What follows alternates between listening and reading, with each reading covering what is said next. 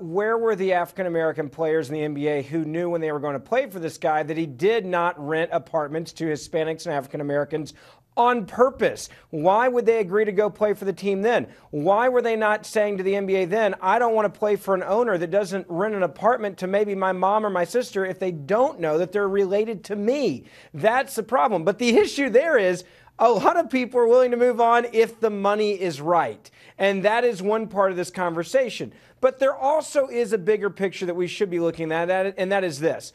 We have, in fact, moved on a lot in this country, and we should grin about that. We should celebrate no doubt that we have moved on an awful lot from when this guy was in his 20s watching what was happening in Alabama, and we should be proud of that. But at the same time, can money excuse everything with racism when people overlook it? Yes, and all races did it, and Donald Sterling was the richest guy in the room, and other people got rich because of him, and they were willing to overlook the truth and the facts of how he denied housing to single moms and minorities all the time. But speaking of that money, let's play another clip, and it shows how he might have tried to insulate at least his conscience from this, throwing money at the minority community. Here's Donald Sterling. I like to help minorities. That's why I contribute $7 million to the Children's Hospital for Minorities, LA children. I've only paid $1 million down, but I owe the balance. And the United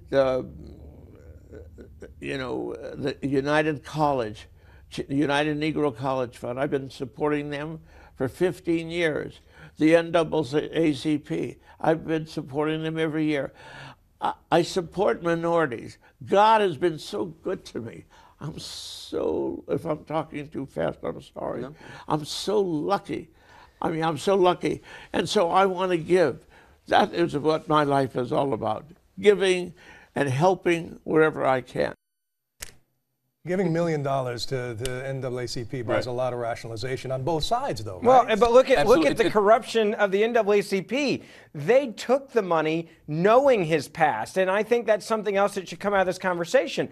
I mean, the NAACP was bought off by Sterling for a Lifetime Achievement Award. He was given a Lifetime Achievement Award, and they knew what he had actually done as business. So they're just as corrupt as Donald Sterling is on this issue, and they were going to give him a second award because he'd bought access for a plaque that he could hang on the wall that says, hey, look, I'm not a racist. The NAACP said so, and I gave him $1 million so they would stand beside me, and that's just as corrupt as he is. Well, I don't know if I'd say it's just as corrupt, but sure I don't defend the NAACP. Let's be clear, though, that was one chapter of the NAACP, not the entire national organization. They took his money. But there is, I'm not arguing that point, Ben. We're in agreement. It's okay. We agree. But with regard to the bigger issue here, I think sometimes philanthropy becomes philanthocracy, where people donate money, and by virtue of the donation, they feel like they can have rule and tyranny over the people. It's very much a slave master plantation type of mentality. So I feed them. I give them a little bit of money. I give them a little bit of clothes. It's okay. I can do what I want to them now. I think Donald Sterling feels as if the $40,000 he gives to the NAACP somehow allows him to say what he wants about black people, allows him to do what he wants with players, and allows him to control housing markets in whatever way he wants. It's a really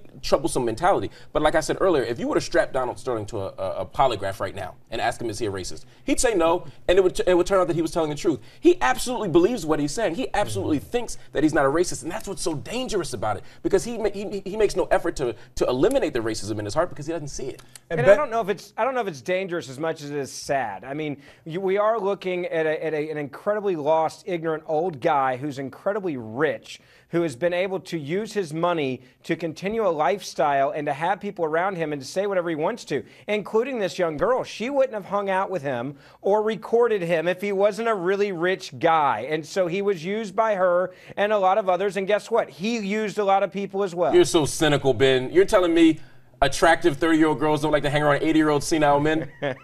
When we're 80, let's hang out and see what happens, okay?